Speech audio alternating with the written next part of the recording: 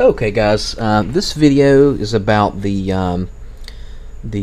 PCI Universal Serial Bus driver not being able to install, whether it be a Dell, an Alienware, a Lenovo, an HP, an Acer, you name it.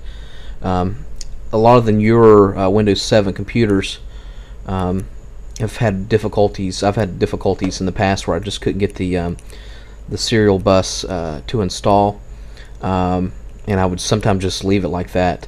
Basically what that is, and it shows you how naive I am. Basically the serial bus is your USB ports, and this particular model is an Alienware, and I noticed I would put a memory stick in there and it wouldn't read at all. Sometimes it would read, sometimes it wouldn't. And it was extremely slow. So basically the driver is to make it a, I guess the driver for the USB to make it a 3.0. And I had 2 or 3 computers that I just couldn't find the driver. I would go to the Dell website. I would go to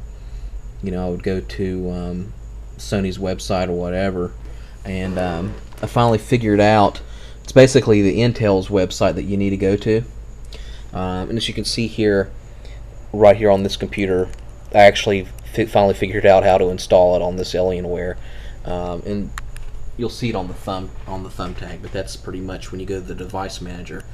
That's what it looks like. It'll have a yellow question mark on the Universal Serial Bus. What you do, instead of just going to the Intel website and looking in there, I'm just going to leave a link in the description, and it's basically to Lenovo's website, and then it's universal. I mean, it doesn't have to be specific to an HP or to a Sony or whatever. This is basically an Intel product.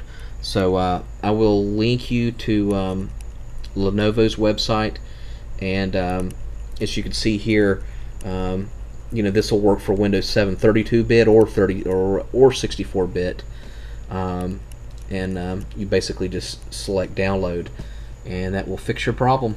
All right, good luck.